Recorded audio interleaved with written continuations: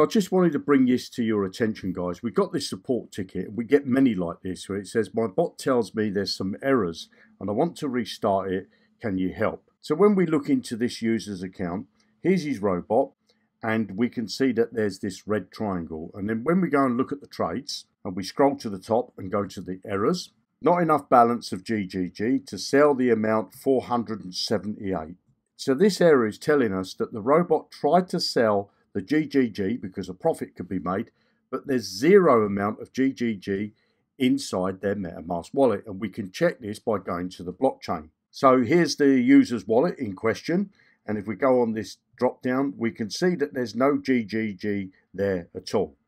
So what we do now is we look through the transactions that have been done on the blockchain, and to do that, all we need to do is to click on this eye here, and we can see the transaction. So we're going to look now to see if this user has actually sold the GGG themselves.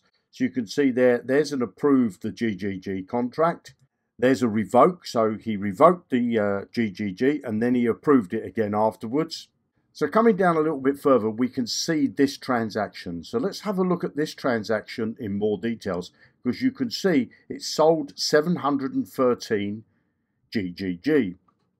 And our bot is looking to sell 713. So what's wrong here? So if we look at this transaction in a bit more detail, we click on this for more details.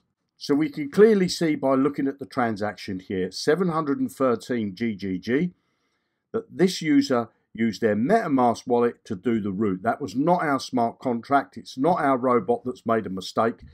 This person has swapped their GGG back to the Binance. So now the robot doesn't know that that's happened, and it's trying to sell that GGG, that gaming coin, and it can't do it because the user has already used their MetaMask wallet to swap that token for the Binance USTD.